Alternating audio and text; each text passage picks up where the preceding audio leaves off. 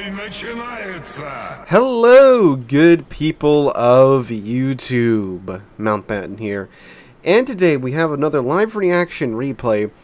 This time with what I would say is arguably one of the best, if not the best, Tier 8 Premium Battleship. The Soviet battleship, Lenin. So, Lenin is a Nelson that pretty much, well, had a little bit too much vodka one night and then got to hang out with the Russian ambassador, and well, now you have this thing here. It has 9 16-inch guns with Soviet AP. She's actually one of the squishier Soviet battleships because her citadel is very much high and dry, but from a bow-end side of things, she's very difficult to kill. Now, she does have the, of course, normal Soviet runabouts of consumables. You get the quick action damage con and the heals, the same layout that same type that you get with the Soviet battleships. And today this Lenin is being driven by Cutlass here. Now, Cutlass is in a double CV game. He is top tier, so he's got that going for him, and let me just say that you guys are going to want to stick around for this one.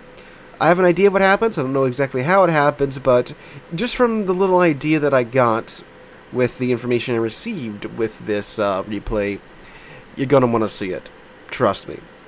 So, we are in, what is this? Haven. Yeah, that's the name of this map. We are in Domination on Haven. Ooh, Mahan is getting up a little bit.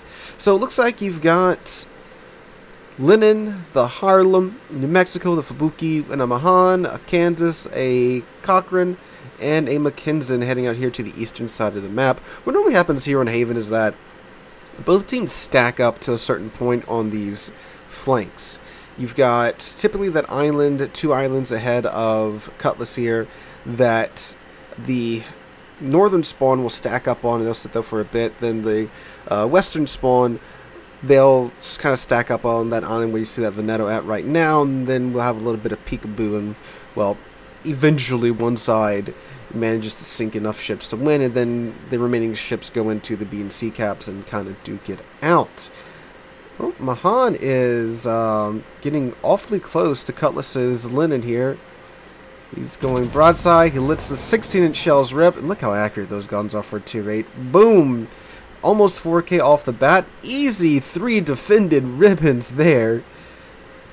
And then his sectors start popping off on him too. He did include his commander build, so I'm not exactly sure what he's got on his Lenin, but 7.2 seems a little far for the Lenin secondaries. That's interesting. Cutlass, if you're in the comments, let us know what's going on with your commander build, my guy. Mahan is trying to escape.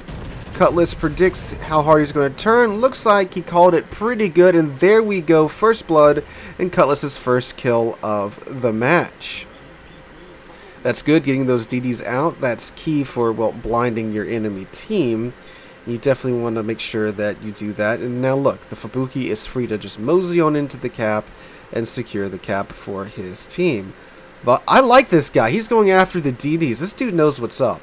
I like that. So many players just let these DDs go for whatever reasons, but they're so important to take these guys out. That removes the spotting, and that removes the torpedo, oh god, what's the word I'm looking for?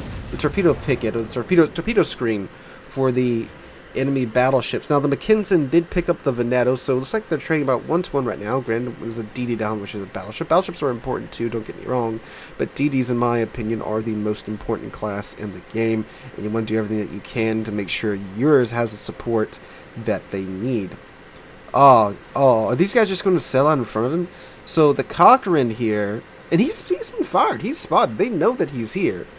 So we're about to see just how durable these new Pan-American cruisers are. So, I mean, shoot from this range, shoot with Lenin's accuracy, he might get a death strike here. Let's see what happens here, shall we, class? Alright, Cochrane from 7 kilometers, leads it, get a little bit too much lead, and yeah, because that gets a bunch of overpins, a little bit further back, he probably would have citadel the crap out of the Cochrane here. I believe the Harlem just did there. That's okay, the guns reload. You've noticed with the Lenin's turret orientation too, unlike the Ismo that we're talking about yesterday, since she has all 3 turrets facing forward, look, he's already got all 9 guns back on target. Super easy swipe for him. Looks like the Mackenzie and the Kansas are paying attention and not doing what this Cochran... Oh, Cochran's angling. That should give that AP enough to bite into. No, Rick... Oh, there we go. Okay. I was about to say. Oh, okay. Maybe they are a little bit tougher. There we go. A couple of shells bite. Citadels him for his second kill of the match. And then the... Oh, no. Are they doing the one at a time thing? Okay, the McKinson, what is the play here, Mr. McKinson? He's looking behind him for some... Oh, the Fubuki pushed up. Brilliant play by the Fubuki. So these guys have to push up now or eat the Fubuki's torps. Oh, God, we haven't seen this type of teamwork since 2018. There we go, his 3rd kill of the match. You guys might see where this is going at this point. Alright, so he finished off the McKinson there for kill number 3. Kansas is now running, well, as fast as a Kansas is able to run at the hot jog of 20 knots. But look at this. Despite the enemy team just feeding him kills, they're still managing to knock out his ships just as fast. So we got a DD down and 2 BBs down. Oh, no. Okay, the hero Fubuki is still alive. So basically what happened is the western flank, the enemy team has managed to, well, do what the eastern flank here on the friendly team has done to Cutlass's team. So, well, Cutlass's team has won the eastern flank, the enemies have won the western flank. That appears to be, since they kind of went on a symmetrical spread. Yeah, that's what's going on. So, enemy team's down a cruiser, a DD, and a battleship. Friendly team's down a DD and 2 battleships. And Cutlass has managed to Austin Powers his Lenin here. I've done this several times with many a boat in the past 6-7 years that I've been playing this game, so I feel your pain there. Kansas is a chunky target. He might actually be able to chunk the Kansas here, I think, if he can get most of those. Can he? Yeah, there we go. 9K to the Kansas. Although I suspect someone's probably going to pick that up before his shells can get... Yeah, there we go. So the New Mexico has managed to get that kill. Now, do keep in mind, of the 4 kills right now, 3 of them have been Cutlasses. Yeah, keep that in mind as we continue on from here, class. Alright, so looks like we've got... Well, looks like we're going to play a little ring around the rosy here. It looks like the entire enemy team is moving up, except for that one Implacable in the back. Also looks like the entire friendly team is moving up, except their second carrier is going with them. Oh, but the Vastaras is about to meet the Fubuki for a little duke here, and I would suspect the Vastaras is going to win since it is more of a gunboat and the Fubuki is more of a dedicated torpedo boat. And Cutlass, instead of, going forward, he's turning around. He's turning around to meet the enemy head on. So let's see how this goes out for him. The Vastaras is disengaging from the Fubuki, it looks like. Which is very weird. I suspect he would just want to go in and get him. Although I guess the Harlem pushing up is probably deterring the Vastaras from just YOLOing at the Fubuki. Ooh, the Implacable got a good run off on the Fubuki there. Just removed, I think, about 1,200, 1,500 damage from HP from the friendly Fubuki. Alright, Massachusetts McKinson. Massachusetts strong BB. Probably one of the other best tier 8 BBs. Can definitely give a Lenin a run for its money. Okay, but he's opening up on said Massachusetts. Ryujo is coming in to drop the Furious. He's trying to CV snipe his competition here. Oh, Hipper gets quite a good shot out on the Fubuki. And unfortunately for Cutlass's team, sinks him. So we are 4-4, ladies and gents. Look, the points are even close. Oh my god, this is... Oh no. Oh no. That's not good. As I was saying, this looks like a close game. The friendly team loses their Furious, so now they are down a CV in a double CV game. There's a lot less spotting, a lot less damage doing for the friendly side of things. So Cutlass finally gets his adrenaline rush going. Got a broadside Ignatius there. Ignis, whatever. Amagi. Warhammer Amagi right there, I believe. Chunks him pretty good. It's up to 52k. Got a broadside hipper for 15 kilometers. Although the Lenin's dispersion at that range is, granted, you don't need a lot to connect with the Lenin shells, but yeah, that's when the dispersion starts to get a little. It is still a tier 8 battleship. Oh, he goes undetected. The McKinson, the Mass, and the the rotor are taking the A cap. Ooh, Ignatius. Oh, this looks good. This looks good. This looks good. Come on. Up. Looks like the shells cooperated with him, and oh, nice chunk there. Almost a flat 10k there to the Ignis. There's the Yamagi, right? Yeah, that's the Yamagi. Okay, so the Yamagi, the Warhammer Yamagi, is now going into the B cap, probably to lick his wounds, I would imagine. Nagato, Mass, Hipper, he's got a lot here, and he does have them in a bit of a crossfire here because they have to go bow into his team, and he's managing to scoot down here to where he can get at their juicy sides. So they have to choose, okay, do we angle to this one ship, or do we angle to the New Mexico, the Alabama, and the shores up here? This is an ideal situation that you want to be in. You want to get the flat broadsides of enemy ships so you can chunk the living crap out of them. Okay, the Yamagi is just sailing out. The Ryujo, though, ooh, that's a very squishy target that Cutlass is considering whether or not he wants to go for it. It's worth noting too that Lenin doesn't have that great of AA. He's shot down 13 planes already. At least from my experience, doesn't even have that good of AA. Alright, now the enemy team is starting to focus him. Okay, Mackensen, fairly broadside battlecruiser, not the best armor ever. Nice roll, 13,000, almost 14,000 damage there. Up, here comes the Warhammer Amagi is shooting up. Ah, he's trying to catch that Amagi. Because he is low, and obviously you want to finish off those low HP ships. Friendly team is starting to push up from the north, again still giving the enemy team something to think about, so they can't just give all their attention to Cutlass here, although they are giving him a lot of their attention at the moment. But you see the New Mexico and the Alabama are pushing up now, starting to give that enemy team something to worry about. And there goes the New Mexico. Nagato got the New Mexico. Oh man, half of Cutlass's team's already dead, and enemy team's only lost 4 ships so far. Okay, so let's see. Decent hit there on the mass. That was 5k there. Looks like someone citadel the Nagato. Cutlass is backing up into cover. Smart move. Because as tough as this ship is, cannot obviously survive being focused down by 4 ships plus 2 CVs. God, Mass got her sister there with the Alabama. Sibling violence. Wow, Cutlass's team's down to 5 ships now, and they are down by almost 400 points. Can he get the Hail Mary here? No, he's going to go behind the Magi's going to go behind the island. Alright, flooding, fire, steering gear's knocked out. About to say, even I would use my damage con there at that point, my guy. Alright, come on. Can he get the Hail Mary? Because if he gets that guy off of his side, that's a bunch of 16-inch guns that he doesn't have to worry about. Like I said, the Lenin side is very squishy, so you don't want that thing having access to your broadside. And nice! Citadels him for his 4th kill. Takes out the Amagi. Alright, McKinton's starting to push up. Nagato's pushing up too. Looks like these 3 are going to push him at this point all at once. He's literally got his back to a wall at this point. So let's see how this goes. Gets his priority A set. He's shot down 19 planes so far. Hello, Mr. McKinson. How are you? McKinson's coming around. Drops some AP into his broadside. Bounces. Oh! Gets him down to 200 HP with a second. Oh, come on. Get a close quarters. Get a close quarters. That's going to burn out. He has Kraken Unleashed, ladies and gentlemen. But guess what? He is not done yet. But wait. There is, in fact, more. There's a lot more. Alright, Nagato and the Mass. Oh, God. They took out his shores, too. As he picks up a kill, someone on his team dies, it seems. Nagato. Ooh, lots of nice broadside. The friendly CV's dropping in with F-15s, apparently. Force him to go bow into the planes, and come on. Nice! Confederate high caliber 3 citadels to the Nagato. Oh, come on, get a close quarters. I want him to get a close quarters with a Lenin.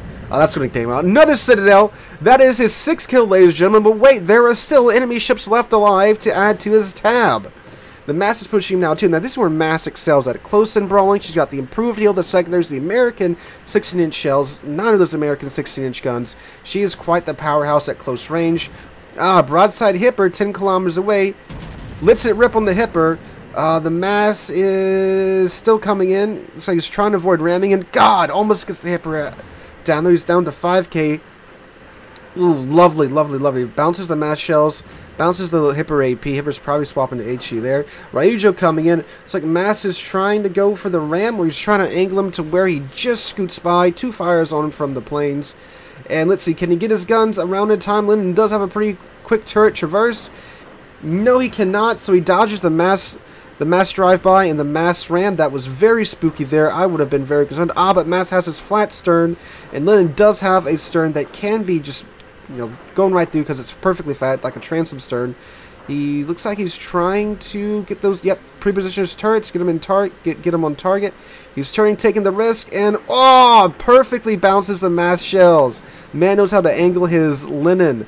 And let's see, he's trying to pick the right spot. That looks like the right spot. That was the right spot for kill number 7. 208,000 damage. And look, the Hipper has returned that he didn't get to finish off over. And keep in mind, his team is still losing. He has 7 kills, and his team is still losing at this point with 4 minutes left on the clock. They got to get the rest of these ships down. The Scharnhorst misses the Hipper from, what, 4 kilometers away? Okay. Broadside Hipper 6 kilometers. He's having to, again, angle into the Scharnhorst. And Cutlass does have his broadside here. There he goes. Shells out. That should be a dead Hipper for kill number 8, ladies and gentlemen. 212,000 damage. Okay, his team is winning. And now they're losing again. The man has 8 kills, and his team is still going to lose this match. He has to put in more work. Okay, so, God, all right. Implacable is probably in J10, like CVs normally are. Okay, Ryujo's up here. He's got 3 minutes to kill the Ryujo, and his team might be winning at that point. Okay. Alright, so he's got to find the Ryujo. The Vastaris is probably going to, if I had to guess, that's a dead Parzival down there. Or the Scharnhorst might be dead, because I saw the Scharnhorst eat what I think was Vastaris torpedoes earlier. Okay. God. Alright. So, this Ryujo. He's down to 19k. He's got 1 more heal left, 2 more damage cons because he has a limited number of damage. There's the Vastaros. Okay, that's the dead Scharnhorst, actually. Alright, so that Scharnhorst is probably dead, if I had to guess. Man gets a defense expert in a friggin' Lenin, of all things. Okay, yep, there goes the Scharnhorst. His team is still 200 points down, and the dude's got 8 kills at this point. He's got to make some magic. Oh, the Implacable's up here. I didn't even notice that. Okay. The Fox has entered the henhouse, ladies and gentlemen, but the Fox doesn't have any good AA guns. All right, let's see. 5 kilometers away, Soviet dispersion through the nose, Ryujo, 21k. That is a Citadel plus a lot of good, well, a Citadel plus a good pin, I should say, then some overpins there. His team's still down 129 points. There's no cap advantage to anyone at this point. Both teams are earning points at the same rate. Double fire from the CVs. He has 1 damage con, 1 heal left. Secondary's opening up on the Ryujo. Okay, so let's see. He should finish off this Ryujo here. Okay, come on. Do it. There it goes. His team is still... The man has 9 kills, and his team is still losing. What is this? He launches his fighter in some vain attempt to actually do something against CV planes in a Lenin. Granted, the dude does have a defense expert among pretty much every other achievement you can get in battle right now. Alright, one of the nose pops his last hill. He's done with hills after this. Alright, there's an Implacable, and there is a Vastaros that has popped up now too. Alright, so keep in mind, even if he kills this Implacable, if this Vastaros gets him, that this team's losing again. So he gets a Citadel there, removes half of the Implacable's HP.